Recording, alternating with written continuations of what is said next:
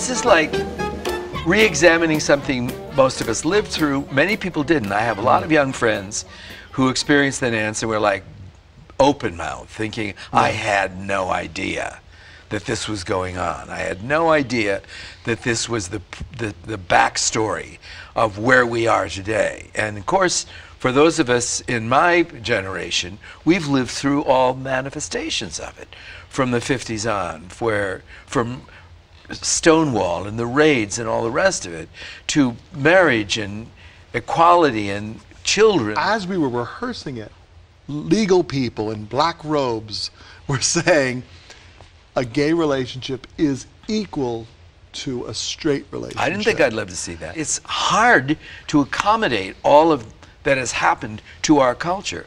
What about the laughs? I mean, I do think sometimes when I look at where humor was in the 20s, my father was a great storyteller. He did accents. He made fun of the Irish. He made fun of the blacks. He made fun of the Russians, the Jewish, everything. He had a story. People, tears streaming down their faces. It's all gone now. And kind of dialect comedy. It's gone. It was a Yeah, huge it's part totally of burlesque. gone. You can't do it. Can you do Dago? I guess I could. No, that sounds vaguely Swedish. Polak! Nobody's afraid of Polak. I tried to click in with my memories of realizing I was gay when I was younger, which would have been the late 60s, early 70s, and what the information I was getting of what a gay life was going to be, which wasn't pretty.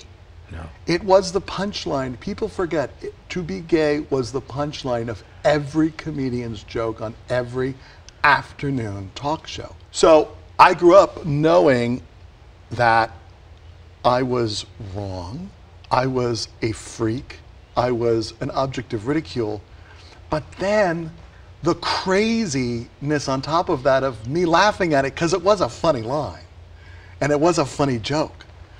And I thought, if I can sit in that place, if I can get the despair and the loneliness and the fear with the absolute genius of the comedy, the so funniness of it, that would be great. You know, I think it was a hard play for people because it doesn't let you off the hook.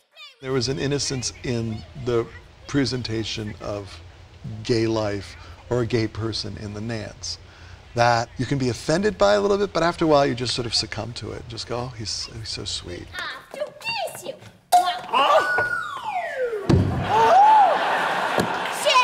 Chérie, what? Doesn't necessarily mean I'm a bad person.